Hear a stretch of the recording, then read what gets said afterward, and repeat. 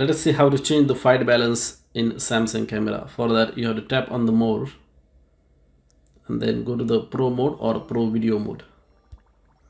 Once you are here, you can see that there is a white balance setting down here. So just tap on this WB, and right now you can see that it is set to 4600 and it keeps changing because it is set to auto mode. Okay, you can see that it is changing. If you want to put the custom value, you can just drag this like this, and you can see that if I set this particular value to around 10,000K, look at this particular photo, look how it is looking.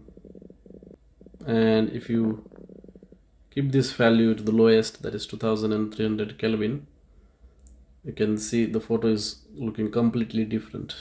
Okay, so it looks bluish here, and on this side it is looking reddish.